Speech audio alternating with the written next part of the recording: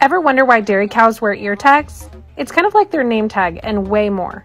It helps us tell them apart, so when we're looking for one specific cow, the rest can just hang out, lay down, and do their thing, while we quietly find the one we need. Notice this cow? The numbers are faded. You can't even tell who she is, and that's a problem.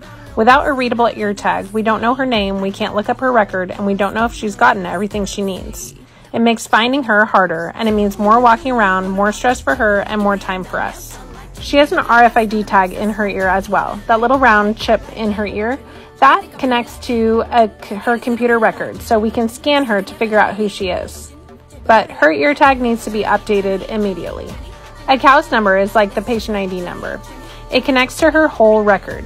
We can scan it with a handheld or read her number and enter it and instantly see if she's gotten her vaccines, if she's due for anything, or how she's been feeling. It's like a personal health file hanging on her ear. It also helps make sure no cow gets missed and that each one gets exactly what she needs when she needs it.